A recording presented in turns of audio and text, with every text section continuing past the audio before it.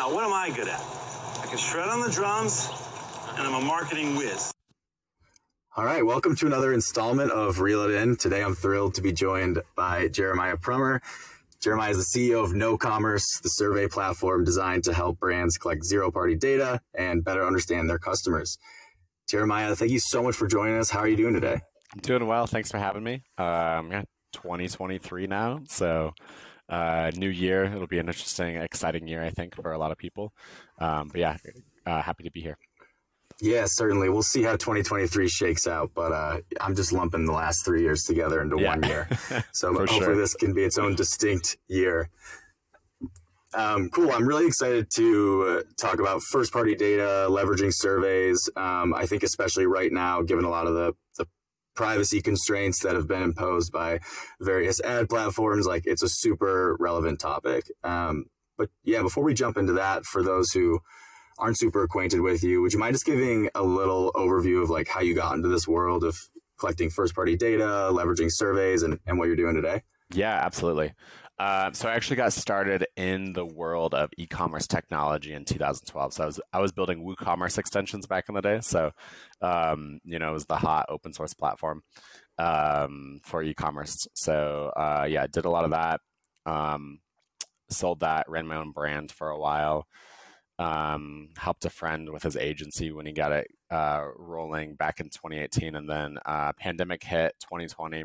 And my friend Pearson, who runs an agency called Lunar Solar Group, he and I decided that, and we'd kind of been working on this for a while, but we decided we wanted to go ahead and build a technology company. And so the product that we settled on was KnoCommerce. And KnoCommerce is essentially zero-party data is kind of the hot term right now, but basically it's surveys and collecting information about your customers directly from the customer. So you're letting the customer give you insight and information with explicit consent, which I think is a really important piece of this. We've had a lot of data about customers in the past through Facebook and different platforms, but a lot of that was just kind of scraped data, or data where somebody was answering a question. I mean, that's honestly like a lot of the Facebook data was people answering questions, right? But that they didn't understand what it was being used for. They had no idea why that information was there. And then ultimately Facebook was using that to sell that information to advertisers. And that worked really well for a long time. And now it's different. And so, I think that kind of gives a little bit of context for the backstory of it. And then I guess from that point, it's been 2.5 years. We built to a point where we have 1,600 plus e-commerce and D2C brands we're working with, scaling quickly from there. We actually were acquired in 2022 by WeCommerce, a e-commerce tech holding company out of Canada. And we deliver, I think Q4 was over 9 million questions answered on our platform. So lots of data coming in. And really kind of the big picture vision with what we're trying to do is deliver insight at scale for brands that are collecting data from their customers. Yeah, and so clearly, and you guys started in 2021, right?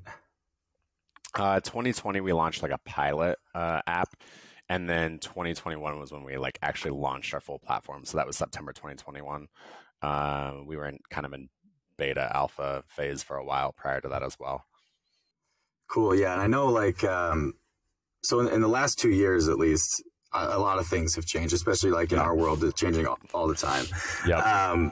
I guess since you founded KnoCommerce, how have you seen the landscape and also like the demand for this first party, zero party? I'm going to keep switching those up the whole time. So zero party is a version of first party kind of, or first party rather is a version of zero party. Anyway, it's all connected. Yeah. So I guess how have you seen the landscape and the demand for that data shift over like just those 2 years? Yeah, that's a great question. So when we first set out to build this platform, the goal, so I actually like to kind of talk a bit about when I was growing up, my parents owned a small health food store in our hometown. And so you had customers that would walk through the door, your loyal customers. You knew all about them. You knew about their family. You knew what kind of things they liked. You had an idea about their dietary preferences. You had a lot of information about those people because you knew who they were. And we've lost that with digital commerce. It just doesn't exist in the same way, right? We have audiences, but that's not the same thing, right? And it's usually an audience around a specific activity or behavior. And so initially we set out to try to solve that problem. And that's still the goal, is to solve that problem. But then iOS 14.5 changes hit, and basically I don't know what the latest numbers are, but the last number I saw was like almost 70% of people, or maybe it was 80. Most people are opting out of being tracked, right? It's a vast majority are opting out of being tracked. And so we were already doing attribution surveys. So basically asking people, how did you hear about us? And we have a pretty sophisticated way of doing that that's unique and much more powerful than what people have done historically. Because we built a platform that was designed to be more powerful. But basically, like, there's a few use cases like that have really kind of taken over our business. And that's a good thing. People want it and it's useful. But I do think that's really caused a shift for us. Like, we've really ended up going deeper into attribution than we intended initially, because that's such a massive need now for companies, and a lot of that just comes from the shift in privacy, and Apple specifically, like the changes that they made, has had a massive impact on the industry. Yeah, it seems like, I don't know, there was sort of like a mad dash when those updates were being announced to like figure out, okay, how are we going to make our post-purchase, pre-purchase surveys better? How are we going to collect our own data? Or who else are we going to buy our data from in some cases, which is a lot of that going on. For sure. But, and you touched on attribution, I guess. So like, why are so many brands seeing a challenge with that? And I guess what is like unique about KnoCommerce, or the way you see it as like an opportunity to, more accurately report on that and understand it better? Yeah. So, I mean, in the past, like if you had a Facebook pixel on your website, Facebook was they were tracking not only the activity on your website, but they were also tracking that person's activity across multiple websites, right? So they had a lot better context of a customer's journey than they do now.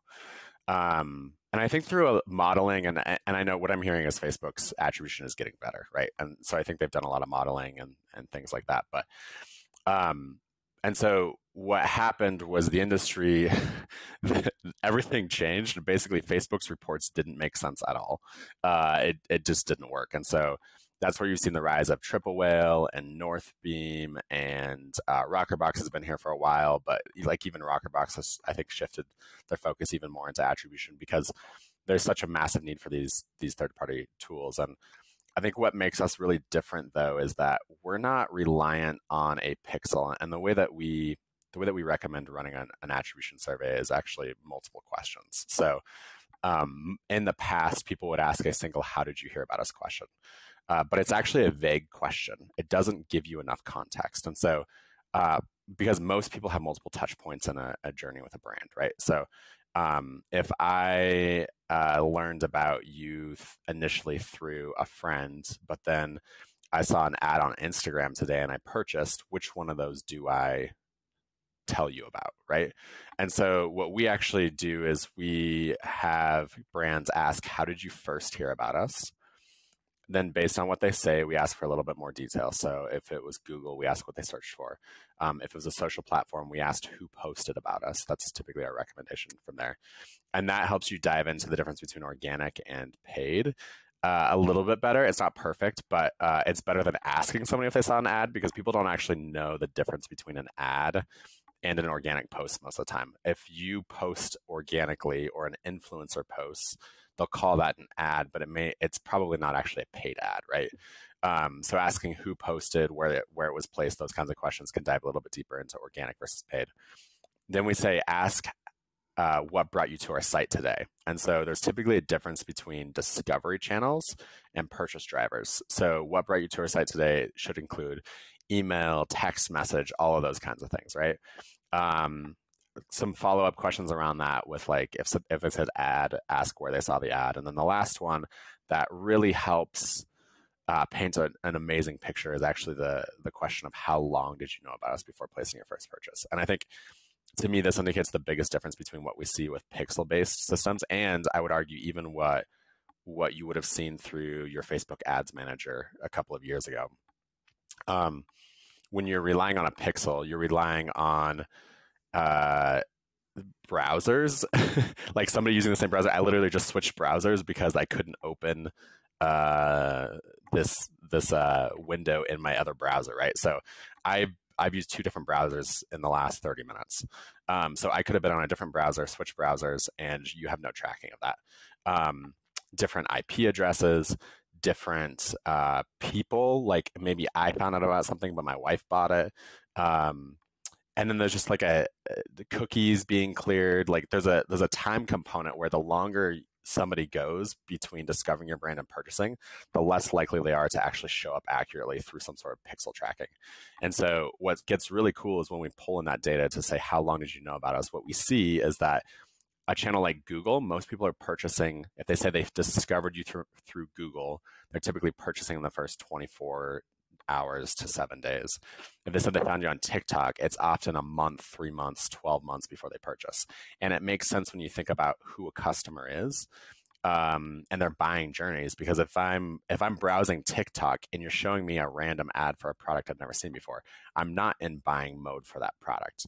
It may pique my interest. I might start thinking about that product and look to purchase it in the future, but I'm not in buying mode. If I'm searching for something, I already know, I have some idea of the problem I'm trying to solve and the product type that I want. And so when I come to your website because I was searching for something specifically, I'm going to buy a lot faster because I already have, like maybe I'm going to go read some reviews and do some of that kind of stuff, but I'm in buying mode. I want to buy. And so I think that like I don't think there's ever been a way of breaking that down in the past. And to me, that's really what makes what we do unique. Yeah, especially like for marketing teams that sounds super valuable with like forecasting as well. It's like, because the big thing right now is like coming from the top down, C-suite all the way down to the marketing team is like, it's like, oh, why aren't we on TikTok? Get on TikTok. Like, and then it's like, okay, why aren't we selling like hotcakes like right out of the gate? And it's like, well, you need to like better understand the channel. You need to understand the journey that people are going through. And it's just, oftentimes people just don't have the full picture. And so clearly like the surveys and the data collection help with that. Yeah. So a good example of that, I was talking to a brand recently.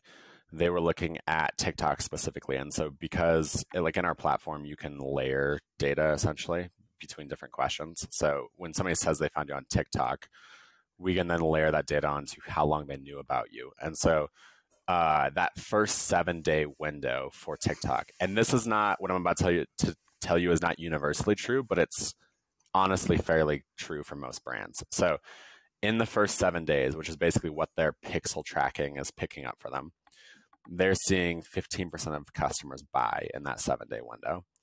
85% are buying beyond 7 days. So to that brand, I said to them like, hey, look, your TikTok ads look like they're delivering a 1 ROAS right now, right? Like if you're break even on ads in terms of dollars in, dollars out, you're probably going to earn $6 in the future on that. Like it might not be. So don't go spend 6 to 1. Like that doesn't make sense. But there is like, maybe it's okay to just break even because you know that this has a lot longer tail impact. Whereas on Google, you don't want to just break even because you're actually seeing most of the impact of that ad in that first 7-day window. So being able to have those kinds of conversations is really helpful for brands. Yeah, for sure. I want to double click into a little bit of that.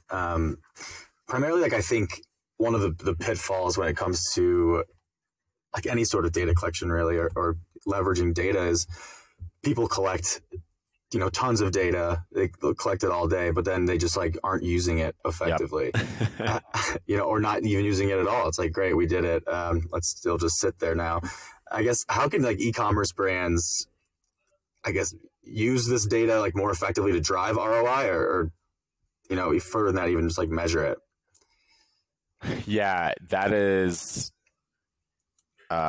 the big problem, right? Like we see that too, and we try to be pretty prescriptive with how we recommend collecting data, trying to structure it as much as possible. But even in that context, there's a lot of that. So, and then yeah, you get into like your order data. Like there's a massive load of insight and data. So, without saying a technology is the answer, I can tell you that like there's some really good benefits to using tools like Peel Insights is a partner of ours, and in fact, I think they're based out of New York area as well. Oh, cool.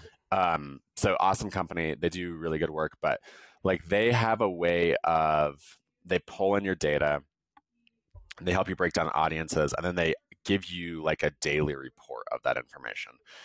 Help you understand like which audiences are moving the needle, what's your revenue looking like, how is it compared to last month. So, and there's other tools out there that can do similar sorts of things for sure.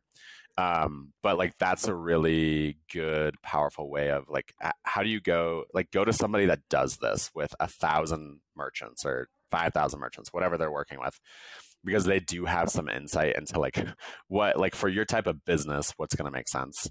There's obviously people you can hire for that, but I think that at the end of the day, like what you kind of need to do, and so to kind of back this up to the high level, you really need to find like a few specific things that actually are going to have some impact on your business, measure those things.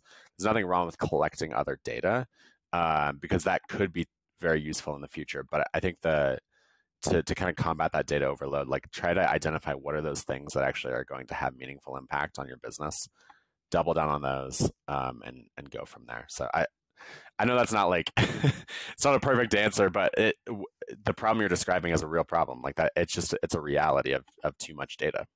Yeah, I don't think there is a one answer to that question. I think it's like it's basically about, you have to focus on the areas that you can actually like measure and compare against. Then just I think if you do too much, obviously all at once, it's like you can't even understand what changes are happening or what trends are coming up. So I don't know, it's different for every organization too, and sometimes it does take like a really solid tech partner to help you parse through that information and actually make it actionable. And you don't have to pay them forever. There's Right. that too. It's true. I hate churn. I hate when people cancel, but the reality is that sometimes you need a different solution or a different way of thinking about that. Yeah. So I'm curious, what is like the typical, because I've never completed a post-purchase survey in my life. I don't know if I plan to. What's like the typical like completion rate on those, and like are there ways to I don't know, improve that completion rate? Yeah. I love that. I love how you framed that. Because it's true. Like different people, honestly, like I don't really take surveys either. It depends on the context. Sometimes I will, sometimes I won't, right? But that's true. Like some people will take these things and others won't. What's really fascinating is that two brands can run the same exact survey and have very different response rates. I've literally seen the same brand with a UK audience and a US audience have very different response rates.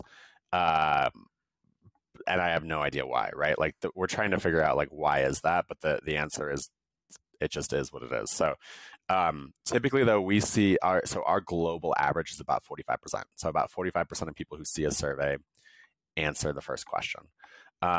We do some things that make that better. So like if you're using a radio question type, so a multiple choice, single response, if you click an answer, we're going to actually move them to the next question. They can go back and edit if they want to. But what we do is we keep them moving through. We get that flow going. It feels really good. It boosts response rates a little bit. Like there's some really good things with that are helpful.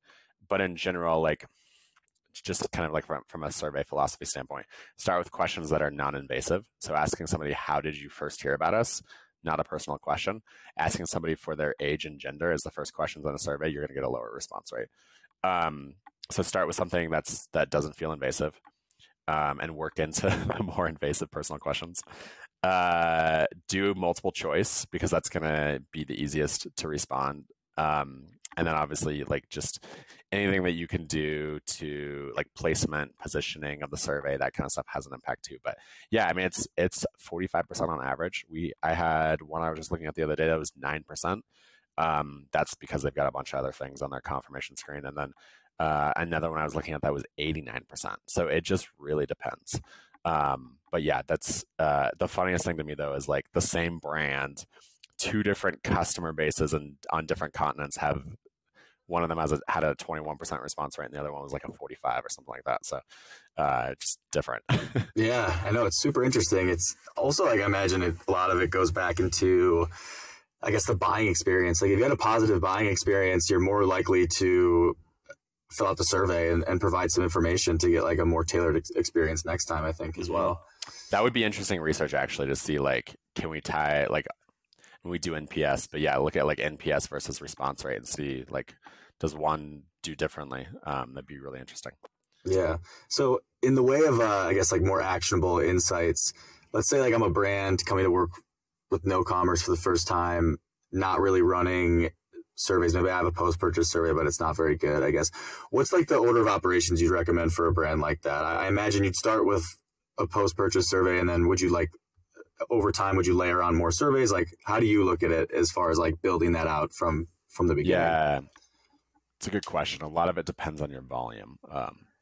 So order volume, like when we have a brand that's doing 100,000 plus orders a month, we have different recommendations for them than a brand that's doing 500. So, and we literally do have that variance and more. We got some customers that are like two responses a month.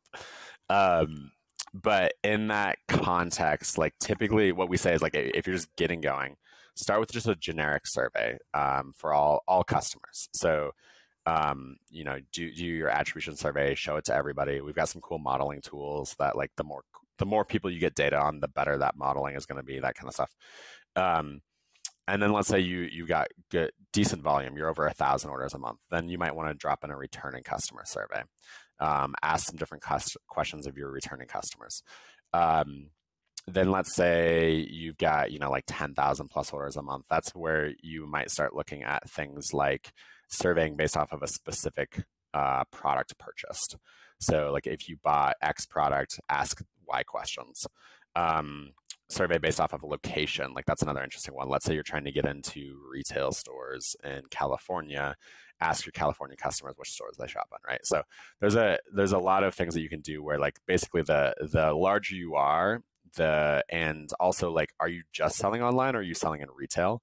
Because if you're in retail, there's a kind of a whole nother layer of insight that you can unlock that really justifies going deeper. And then the last thing that we really try to get brands doing is what we call actions. So it's basically leveraging surveys to push somebody to do something. So let's say in the context of a survey, I ask you, are you interested in referring a friend to X brand? Like Carnivore Snacks is one we work with, and they're doing this. So they have a returning customer survey. Literally, the survey is just, and it's for people that already answered their other survey.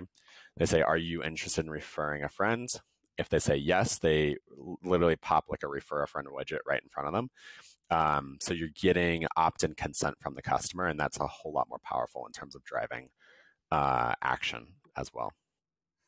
Yeah, definitely. It seems like, you know, you need to at least be able to get the level of data to do something with it. Like 2 surveys a month is a little tough to do anything with that. I mean, you know, it's 50-50 shot. Who knows what they're going to say? And then, I guess like somehow like enticing or encouraging someone to fill out a survey to then like do something more specific seems like a good strategy as well. Yeah, for sure. And we don't typically recommend just like incentives. So it depends on the brand again. Like everything is, it depends. Right. The cliche response, but it's true. But yeah, anyway, it's that's kind of the approach we take. Yeah, cool. So like one final question, I like to end every single one on this. In 5 years from now, when we're looking at, I guess, the winners and the losers, or the not so much winners, comparing them, how are the winners using zero-party data and or, you know, surveys to, you know, set themselves apart from the competition? And you can take that in any direction you want. That's a great question. One thing that I will say that's really interesting from what I see from my side as a technology provider is that there definitely seems to be a growing gap between, like, I mean, just like everything, there's like the haves and the have-nots, right? And I feel like there's a set of brands that have really identified what their success metrics look like, and they've really figured out how to lean into those, and they are scaling fast and they are growing very quickly. and everybody else is kind of stagnant right now. And so I think that's really what we're looking at in the future. I think those brands that are able to scale quickly and get to a certain size are going to be able to leverage zero-party data for more of like the personalization and kind of diving deeper into, and I think AI is going to help with that as well. But there's a volume of data that you have to have in order to get to that point. And my concern then is that the smaller brands aren't going to be able to do that. And so I think like when we look at our future as a company and how we play into this, it's really trying to support like those bigger companies, obviously, and the personalization and some of those things that they'll be able to do. But then also leveraging scale of data to still give really great insight to the companies that don't have the scale on their own. And I think that's just the reality, is that's what we're going to see is kind of a couple of different cohorts. And that doesn't mean you have a bad business if you're doing 1,000 orders a month. That's still a great business, but you're not doing 1 million orders a month, right? And there's going to be a difference in the way that those kinds of companies use data. Yeah, I definitely think we'll see that gap like continue to increase. I mean, you think about the huge brands that have, full buildings, full 100-person teams dedicated to just this. Like it's pretty easy for them to, run away with it, given the resources that they have. But, I think, like, as you said, there's so many tools nowadays, like KnoCommerce and others in different areas that can help like these smaller brands, do a lot of that work without, as much of an investment in all those resources. Yep, for sure. Well, thanks so much for joining us. We will add your website and your Twitter into our show notes below. But I don't know, is there anything exciting coming down the pike we should know about, personally, professionally, KnoCommerce related? Yeah, man. We've got we got ad platforms taking a notice of what we're doing and wanting more people to use our technology. So that's kind of cool. You'll see some of that stuff coming out. So yeah, it's probably about all the information I can share right now, but yeah, there's some cool stuff there. And that's kind of it. I mean, yeah, just building surveys, kind of in the daily grind. But yeah, man, it's really, really great to chat with you. Thanks for having me on. We'll have to chat some more at some point too. Of course. Yeah. Thanks so much again for joining us. We'll be on the lookout for all those exciting new updates, and we'll catch you all next time on Reel It In.